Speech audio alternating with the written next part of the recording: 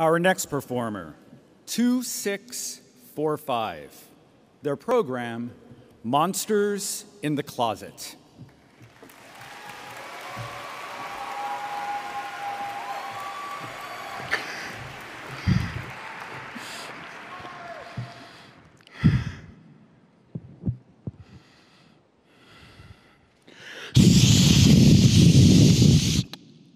I watch monster movies for the plot. You know, good versus evil. Van Helsing slays the vampire. Like he always has. Like he always should. A perfectly packaged suicide, delicious and satisfying. Like how I wish I can kill the parts of myself that feel like a body snatcher. An invasion. A parasite. Aesthetically and morally. So reprehensible. So they call you a monster. Laughing, ignoring the way your face crumbles, Adam's apple bobbing. They call you a... Queer coding in cinema originates in the 1950s, where the Hays Code, which enforces a set of moral guidelines that regulates censorship, discouraged representation of queer characters.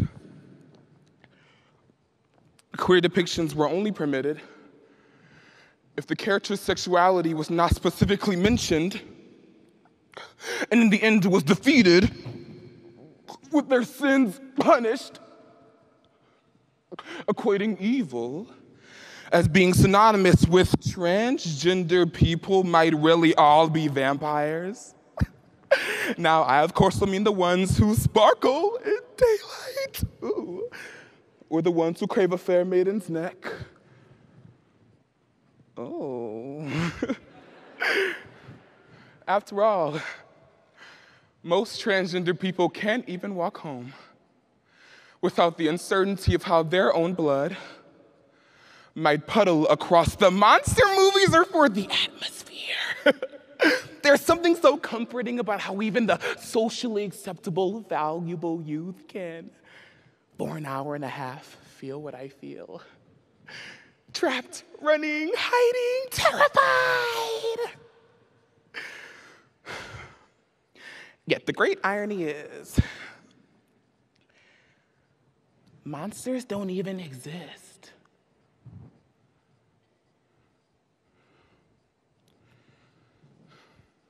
In 1943, Hollywood enacted the Hays Code, a set of strict moral standards that sanitized screens from queer existence. Despite this, many villainized characters in cinema and television have been seen to have queer traits, while some networks are beginning to redefine what being queer in film looks like. The media I consumed as a child had me believing that queer people could only be monsters. As states across the country vilify our very existence, it is imperative that we turn a critical eye to the way that our stories are being told to the newest and most vulnerable members of our community. So through the poems, Monsters by Maya Gilmore, Maybe All Transgender People Are Vampires by Chrysanthemum Tran, a queer-coded spoken word poem by Kathy Hopkins, the prose, Monsters in the Closet by Harry M. Benshoff, and articles from The Collider, The Tempest, What's Trending, and The Lasso. A program. Today I stand here in the clothes that are authentically me and finally ready to share my story.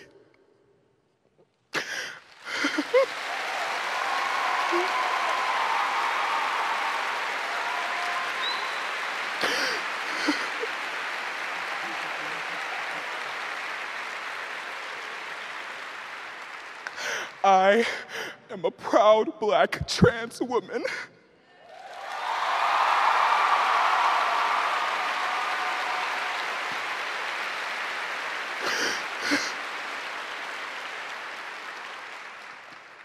And to younger me and every other queer kid hiding, you are loved.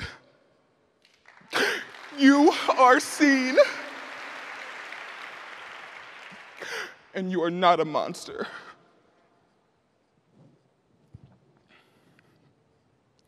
In a 1984 study of homosexuality as a monstrous condition, researchers defined heterosexual fears of gays and lesbians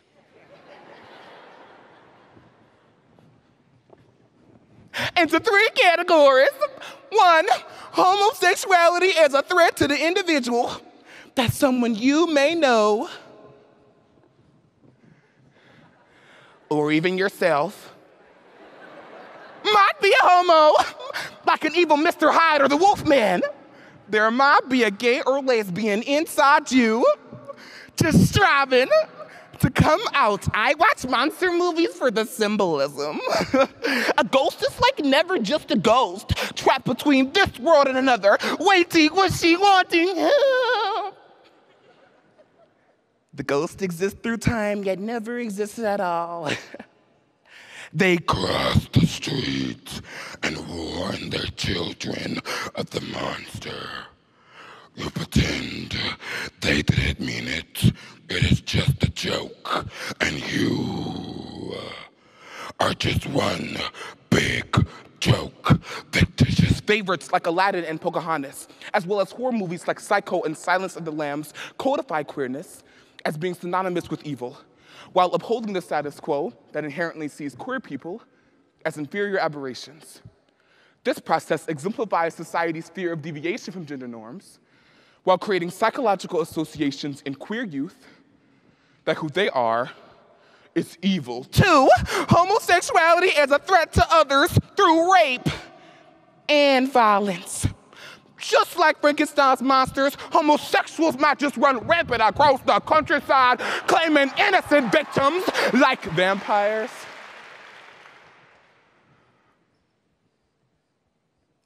Can't see our own reflection in the mirror.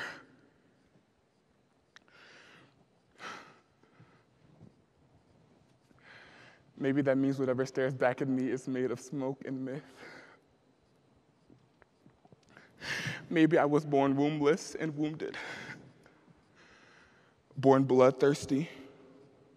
But whatever would make me more woman enough, including the slice and pull of my own body, of my own flesh to call to its own surface, maybe I was born dead.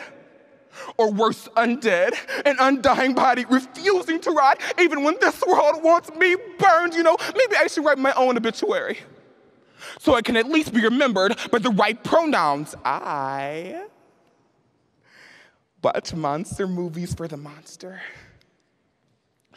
I can relate. The anger, the anguish, the loneliness. You see, that's my family. That's what I'm supposed to be, because Focus on the Family never made a movie for me, nor Hallmark, nor Disney, nor any other wholesome family entertainment the way 2 big bones and muscles slither around your heart, a constrictor suffocating every scrap of self-esteem, the way each pronoun stings like a spider bite, poison seeping into your veins. 3, homosexuality as a threat to the community by destroying conservative values, traditional gender norms, and the nuclear family. Pow! Oh, the worst of all monsters, the homosexual activists may strike at the very foundation of society, seeking to infect and destroy not only you, but the very pillars of which civil society is built.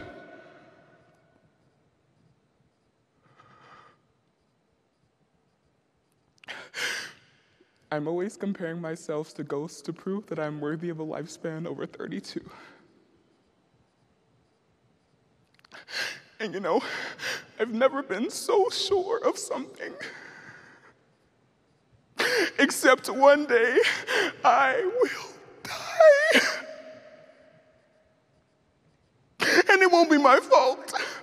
And they'll say it's my fault, and maybe that's what it means to be transgender, to own this grief, to inherit the skulls of every queen before you, and to wear it like a crown, and what radiance it is to sparkle in daylight, to command everyone's attention, especially those who make a bullseye out of my beauty, and that I will never be woman enough.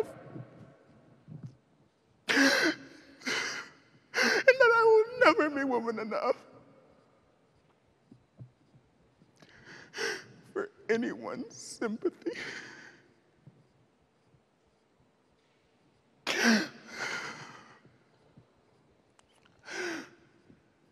And maybe all transgender people really are vampires.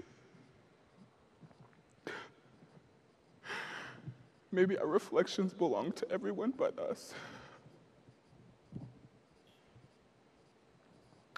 And maybe the next time I leave home, I won't come back. By recognizing queer coding and the characteristics that have negative effects on queer individuals, we can seek change. By advocating for diverse queer heroes of all shapes, sizes, and abilities, rather than solely depicting them as monsters. Exist outside of what is deemed appropriate for children. So baby monsters in closets don't come out.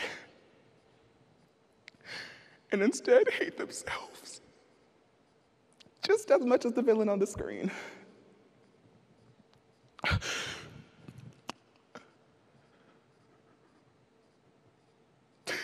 I watch monster movies because they're real.